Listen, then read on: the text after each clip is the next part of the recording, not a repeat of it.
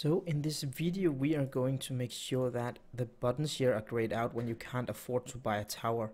And that means when we play this game, we'll see that we have an amount of currency up here, and there is the amount of currency these or gold or money or whatever we want to call it, that these towers are requires to be able to be bought. So right now we have 5, and when I buy this for 4, for example, I only have 1 left, so everything should actually be grayed out here because I can't afford any of it. However, if I would replay the game and place 1 for 2, then we have 3 left, then these 2 should still be visible and these should be grayed out so that they so it's easier for the player to see that these towers are not affordable anymore.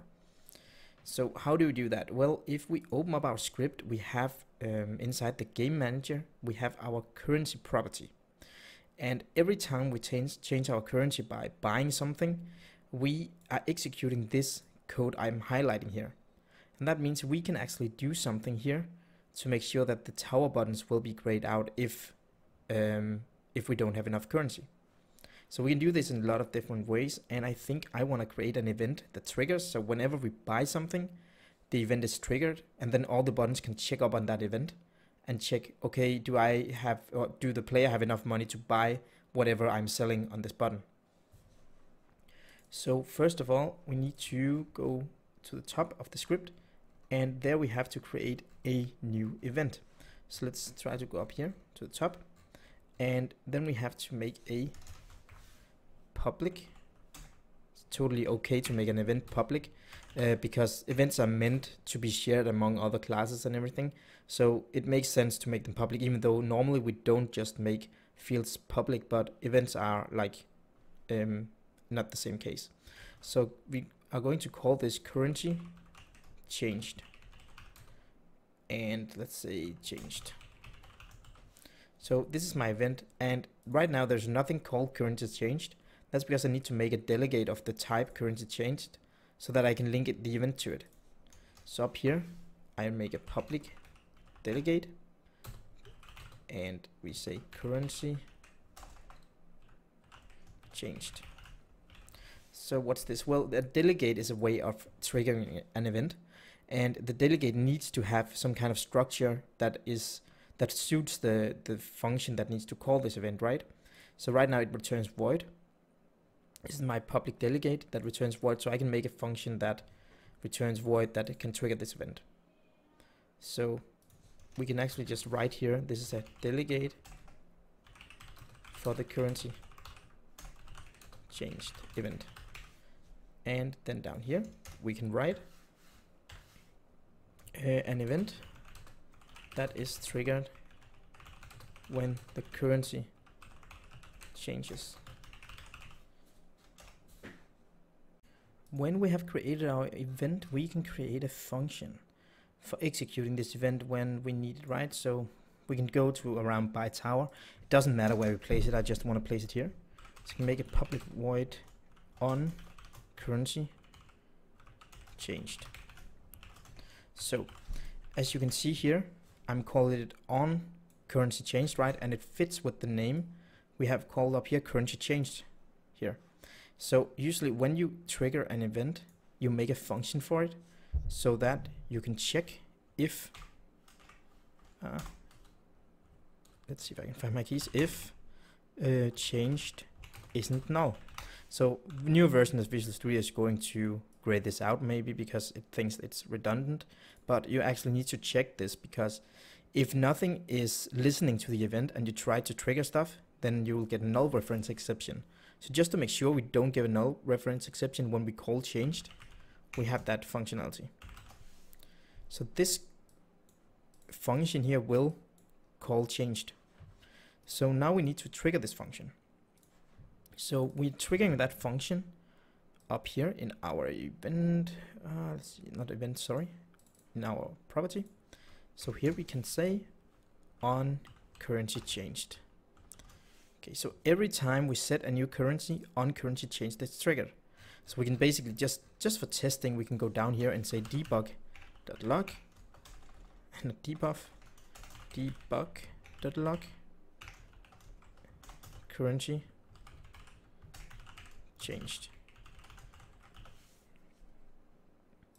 Okay, so now we created the event and it should be triggered. Let's try to save and jump into Unity and buy something. Then they should be written currency changed in the what is it called, the console. Go. And we have nothing written, I guess. Nope. And I got a little ahead of myself because of course it doesn't work because nothing is listening to the event. So of course this is not going to be triggered because nothing is listening to this event here, or we haven't instantiated it. So it is null, so we'll never execute this. If I would do like this, well then it would trigger, but it doesn't make sense because nothing is in it right now. But we can try if we do like this, then it says currency changed here, regardless of what happens, right? But we're not interested in that. We want to write it in here, like so. Okay, so let's try to write the rest of the code. So inside the tower button script, we need to make a function that checks the currency every time we click something. So let's make a new function and let's call it, I guess we can call it something like price check or something. So let's make a private void called price check. So in here we need to say if the price of this button is less or equal to the game manager instance.currency. So if my price is less than the game manager's currency, so if my price is less than the amount of money the player have, then we simply say get component image dot color equals color dot white. So then we set the color of the image to white. So we just keep setting it white even though it was white in from the get-go. So we have a price text dot color equals color dot white. Yes. So if the price is higher than the currency, then we can't afford the tower. So we're going to make an else here. This is else. We are going to say exactly the same, actually copy and paste this, and we replace white with gray, like so. So if we have enough money, we set it to white. If we don't have enough money, we put it to gray. So right now this price check is not being used for anything at all. So the price check needs to be used so it gets executed every time the event is triggered. So if we go to start here, we can say game manager dot instance dot changed.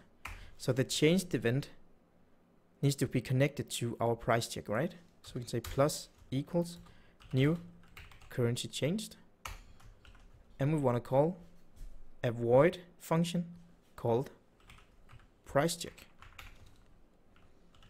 like so. So now this function here we have inside our tower button is triggered every time on currency changed is called, because change is executed, and because we are saying that this function should listen to the changed event, then it's going to be executed every time we change it. So let's try to play the game. And actually, if we go here, the debug.log is actually pretty redundant. We don't need it. Let's just remove it here and save. And go to Unity. Let's try and see what happens here. Okay, so everything is colored. Place one tower. And these two are grayed out now because we can't afford them, right?